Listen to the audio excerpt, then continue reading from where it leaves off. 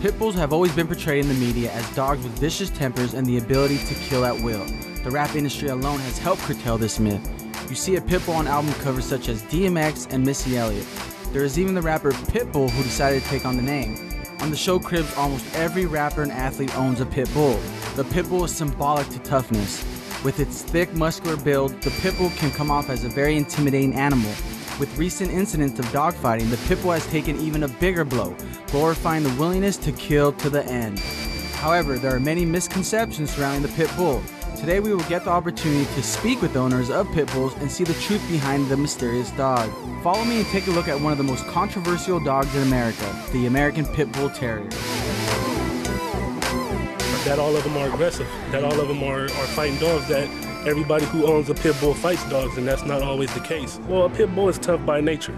You know, when they were bred for gameness.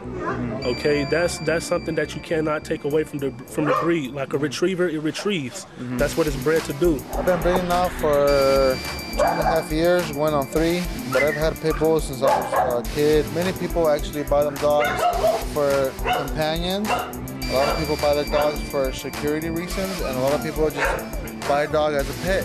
They're misinterpreted because there are a lot of things that they can do. So far as bomb detection, I have a dog myself that has been performed in a PS1 tournament who can jump through a window, protect for a carjacking, sit, stay, and watch my daughter. And I can turn him on you to be aggressive towards you, and within a matter of a second, I can tell him it's okay and hand you the leash, and there's nothing that he's gonna do. And it's totally about the owners. People just do not know how to control their dog. It's all on the owner. It's how the owner raises them, if he socializes the dog or not. Of course, if you keep a dog cooped up in the dark, of course, when you do bring him out, he's going to snap at the first hand that he sees. One thing I've noticed with a lot of things in any stereotype, when you don't own a dog, or a pit bull, for example, or if you don't have any understanding or education on a pit bull, you only can go based off what you hear or what people say. What people say is that pit bulls are very aggressive and not good dogs, which is absolutely wrong. Some famous pit bull owners include Jessica Alba, Michael J. Fox, Jessica Biel, Rachel Ray, and Jon Stewart.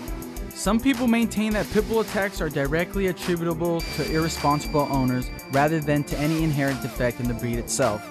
Other people believe that the pit bull terrier is a breed that, although not inherently dangerous, needs a particular knowledgeable and committed handler and should not be freely available to novice owners.